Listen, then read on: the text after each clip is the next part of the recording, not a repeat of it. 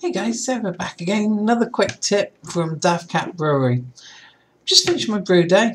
Got another batch in the fermenter and that's all going nicely now. But one of the tips I just wanted to pass on to you is quite a simple one, dead easy, but a lifesaver. Stopping boilovers. I put my brew on, got the wort in there, got it heating up, and then I was in here earlier doing another video. Went back out, and if it wasn't for one thing, the boiler would have been boiling over.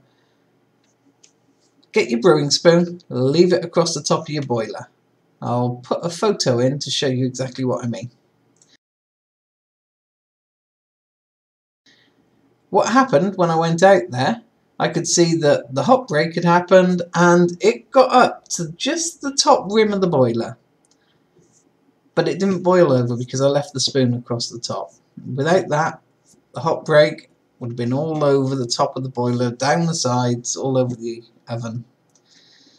But simple tip there. It works with anything. It doesn't matter whether you're brewing, whether you're boiling some spuds. Leave a spoon across the top of it, wooden or plastic spoon I normally do, depending what I'm using, and it won't boil over.